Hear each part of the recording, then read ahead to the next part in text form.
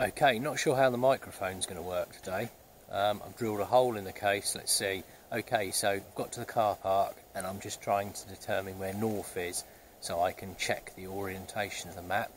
See this ivy here, so I'm following around the back, and what I'm looking for is the stalk at the back.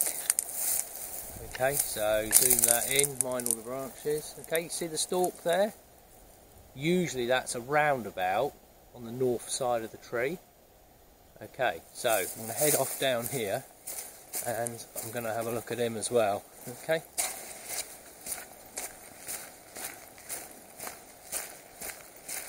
Now, all these indicators can produce anomalies and they're a little bit tricky. Okay, so that one, well, there's something on this side, but I'm going to say that the true stalky side is back over here again. Okay, so I can see the other one up over there. He's facing, well, from the rear of my car, he's facing towards me at 90 degrees. This one is slightly over to the side. So if I take an average of the two, I'm already thinking that north is somewhere over this direction. Okay, so that's good. Can't see any more ivy. There's one over there, that's too far. Can't see any more ivy, but that's my two indicators. So already, fortunately today, it is sunny, so there's the sun up over there. Quite a bright day, so that's probably this time of year going to be more to the south. So that sort of correlates with this. So I've got the ivy at the back of the tree here, which I'm thinking is more towards the north, and the sun over there, which is towards the south. Okay, there we are. Let's go and see what else I can find. The sun is out. There's the sun. That's going to dazzle the camera. That's probably towards the south. And then I've got this nice straight tree here. And then coming down from the tree, there's this cracking straight line, which is probably towards the north, which actually correlates with my thoughts that north is somewhere over that way. Okay, so let's find what else we can see here. So coming out into the open ground is really good because trees that are in the open, as opposed to being amongst the plantations, are going to behave more naturally with regard to growth. There's another ivy here, look. So the stalk comes up from the north side. So there's another one tucked away in there. I don't know if we can see that. Comes up the north side, and then as the ivy develops, it starts spinning its way round more towards the southern side. Okay, there we are. Isn't that good? Clever stuff.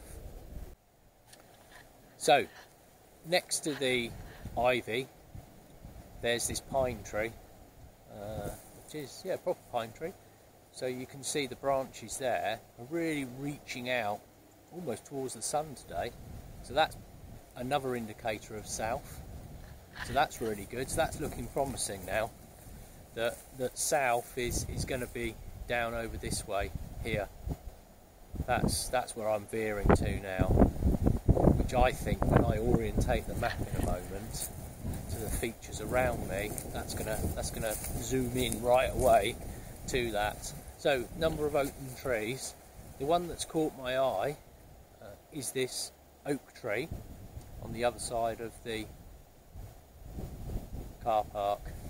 Now, the other day when I was out, I observed a few things about the way the branches are growing on these broadleaf trees here in the forest, and obviously in other forests. So as I approach it, you can see straight away, although there are trees behind it, the predominant growth of those branches is going to be towards the south. So you've got these branches leaning out towards the sun. What I noticed the other day is, as I pan the camera up, the branches go straight and then they V out. So there's a V there, and as I come under here, you can see another V here. So my observation was that south lies up in a line between the two. So what's happening is the branch is coming up, coming out, and then splitting. So I'll come back in, come up the tree, comes out, splitting. So I think that if I stand at the back of this tree, with my back to the tree, looking over like that, there's the branches splitting. Okay, so I drop that down. So towards that bush directly in front of me, I think is towards the south. Okay, there we are. So I've made a stick arrow. As you can see, my talents for making stick arrows probably as equal as my talent for filming with a little handheld camera. Let's move it back slowly. So I've now orientated the map with north at this end and south at that end, because I'm determining south, and I think that is south, and then we'll see how that fits with where we are. So actually, I don't know how this is going to work, and I might have to put a still image in later. This white space here, let's bring that in a bit more. Is it going to zoom in alright, or is it all going to blur? Let's see. Right, this white space here is this white space here. I know the road's down in front of me. There's a boundary line running across here, which is this boundary line here. So I would probably just tweak the map slightly like that. So where I thought south was is now slightly off of centre, and actually the sun is more in the south. How about that? Okay, so there we are. As you can see, it's not perfect, however it's rotated the map pretty well. Okay, so I'm just checking some things with the compass on the map. So I've aligned the compass to magnetic north and to the north grid lines on the map, and then there's my stick arrow for south. So that's pretty good. So the sun is out, so I may as well take advantage of it. I'm heading north for 700 metres, so I'm pretty much going to keep my shadow in front of me. And what I'm hoping to see is more of the branches, coming in towards me, which is keeping that hypothesis going that I'm heading north. The way in which I'm going to measure the 700 metres that I need to go is by using a time. There's another ivy here, so you can see that's almost the opposite side to the sun, on the north side of the tree, so that's good. So that's one. I always like to find a number of ivies, because they're not 100%. They are a good indication, but not an absolute indication. Cool, this is a corker here. An absolute corker of an ivy here. Wow, look at that. Look at it. That's a beast of a thing there. That pretty much is on the north side of the tree, I would say. In fact, if I've got my compass in my hand here still, because I haven't put it away, if I put the compass down, yeah, there we are. There we are. Compass north. Northlands is that this ivy is on the south side. Again, I don't know if there's an old one around the back. That's what I sometimes do, just have a look around. Nope. So what may have happened here is that the woodland was much denser at one time, and the ivy itself was unable to determine where north was. So it's produced these sort of anomalies where a number of the ivies think they're on the north side. Okay. So However, what happens pretty reliably is that as the ivy develops, it does start spinning round toward the south side. What happens pretty reliably is that as the ivy develops, it does start spinning round toward the south side. So, or stays on the same side. So that's my new hypothesis with ivy, that if the stalk itself hasn't swapped around, if it stayed on one side of the tree, as the leaf growth, then actually that's probably south. And if it's swapped around, so it's made a 180-degree transformation, then that reliably is south. So actually it is quite a good indicator after all. So here we are, here's another south one rather than a north one, and what you can see is it stayed on that side of the tree trunk. Come a bit closer, all the growth and the ivy itself is on this south side, and it started more on the south side, although there is one here, look, that's spun around. Here we are, so that's good. So this is the north side of the tree, so this is what first catches my eye, and then this one has started to spin around. That's towards the west, and then as it comes around and grows up towards the south. There we are, so that's ivy. So I'm back in the ivy camp. Okay, so I don't know if you can see that. One of the ways in which I keep track of distance is by using time. So stopwatch is coming up to 10.5 minutes or so. As I've been rambling, walking along, I've been stopping and pausing the stopwatch, so it becomes a reliable way of keeping track. I'm expecting to hit the cycle track, which I can see coming up now. Still got the sun behind me. I know I want to turn left and head west.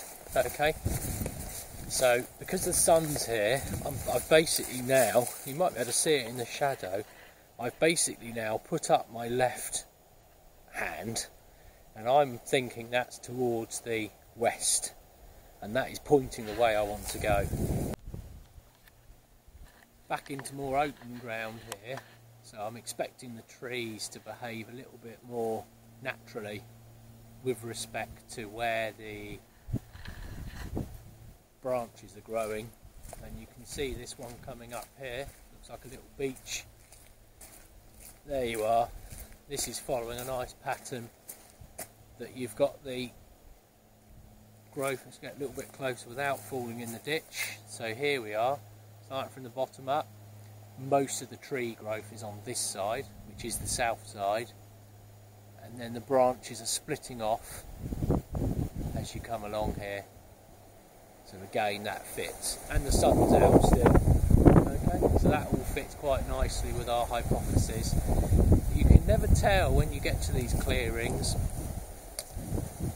when they've been cut down and how naturally these trees have behaved up to the point that you find them. So here we are.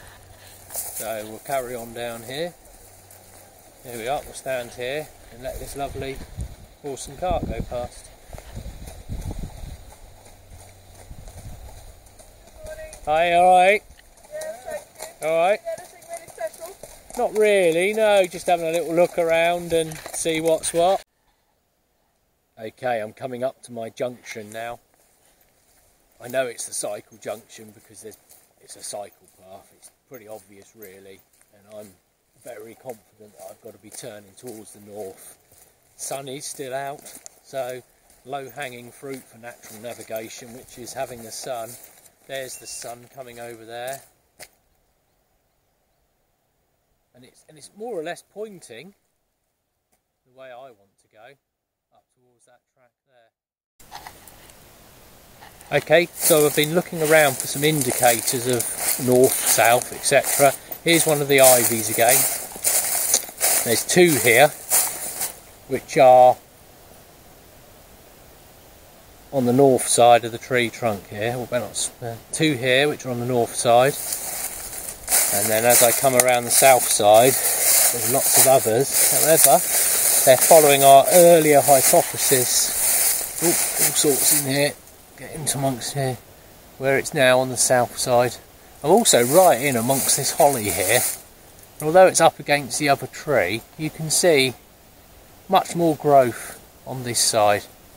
So as I come out of here, you should be able to see that increase of growth. Here we are. Loads more on this side. And then as I come around to these trees, like this one here, if you look at the branches, fantastic this time of year against the blue sky. And that sun just here is gorgeous, absolutely lovely. Now this time of year, 1st of February, 2nd of February, my birthday no less, out in the woodland, not a bad day at all. Dry, cold and crisp, but that sun's just starting to have a little bit of warmth to it, and after a long winter, very welcome it is too. And as I come over the track, heading south now, and looking at the tree over here, he's not fooled by this rise. As I swing around here, again, much more growth on the south side of this tree. Ooh, I'll go steady, jerk the camera too much. There we are. Fantastic. All working. So that ride there is going south. This cycle track is continuing towards the west. And I want to head north.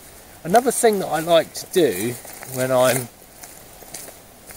practicing these techniques is to, as well as understanding the north, south, east and west in relation to paths, features, is I try and get my eye in on where's the ground rising, where it's falling. If I come across a stream or a river or a slight rise of ground like I've got here, I might observe that as I've been walking, the ground is rising slightly towards the north.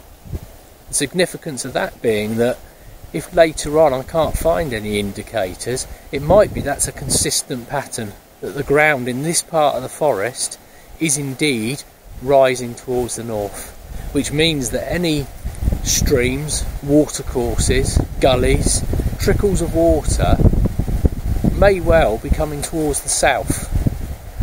So it's not just about finding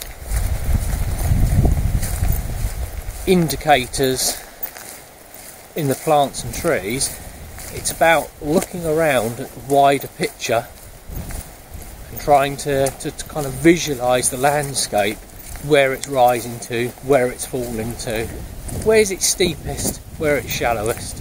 So I'm looking around now, having a look around. Quite a lot of tree growth on the side of here. This boy's does have some ivy on as well. So as I come around, there's a lot of branches around in here, a lot of dead bracken. However, I can just see, you might be able to see that in there, there's some ivy on the back here and it's spinning round. So sun's still out, but it still fits with our hypothesis that I was walking towards the west, so I'm expecting to see that ivy over there towards the north. What else can I see down here? What I'm looking for is the back of these pine trees, because often in places you get a sort of yeah, there we are, like a slight colouring on the north side of the trees. So here you see this sort of orangey colour. Might not pick it up so well with the camera. So you've got this orangey sort of colour. Tends to be on the north side of the trees if you see quite a few of them. So there's a lot here as well. So here, I think you can probably just see that. If I go slowly, I'll just pause it there. There's like this slight yellowing of the trunk. And as I spin around, that yellowing starts to disappear and the trunk is actually, whoop, not trip up, steady. As I spin around, that's starting to disappear, and the tree trunk is more of a natural colour. And then as I come around here again, particularly as I look up, there's that yellowing, and actually as I look up and look across these other trees, it's there as well. So one of my observations is that this particular yellowing, this lichen, fungi, whatever it is, tends to be on the north side of the tree. Okay? And as I look around now through this woodland, there's a few patches of that. Again, that fits with my hypothesis that if that's south, as I spin around, that's towards the north.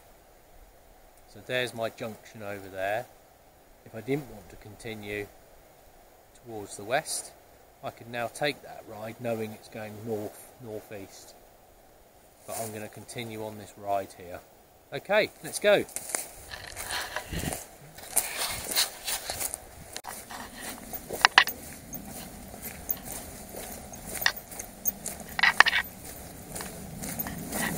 Heading west now. Sun's back out. It's really helping today. It's almost too easy. So I'm heading west now. And I know I'm heading west because that sun is just right in my left eye. So you can't really get a better indication than that. We're hitting one of these new forest, very boggy bits. So I'm going to go over here and see if I can get up onto this sort of boundary edge, not one that's shown on a map. That's the trouble with them. This isn't too bad. Yeah, squishy, squish, squish, squish. Got the big old winter boots on today. Oh, look at this. This isn't good. Bit of a bog here. Let's see what I can do. Oh, spongy, spongy, spongy, spongy. There we are.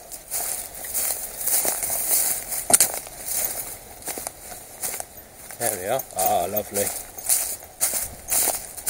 There we are. Look at that, gorgeous. Look at that. Hey? Beautiful. Soon this is all just going to explode into life. So looking at this watercourse here, this watercourse is on a north-south orientation, so it's flowing south. So that's just something to keep an eye on. So if I come across this same watercourse again, that will give me a good indication, or I could even follow it. And if it keeps going that way, that would be good. I'm just looking at these ferns that are on this side of the water here. They're all on that side. They're all on that sunny side. This side, well, that could be the side that gets washed, of course. There's not much at all. So it looks like the ferns are all on this northern side.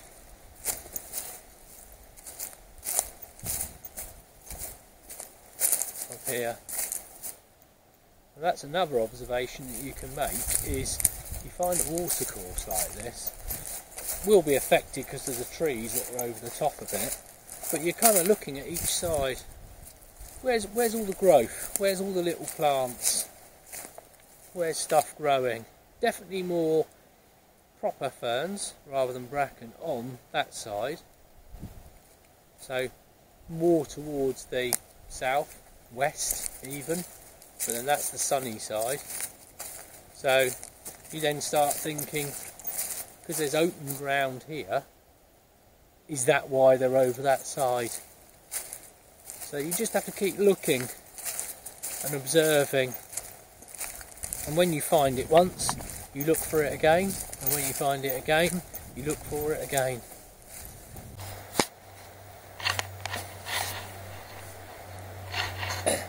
absolutely perfect. Look at that.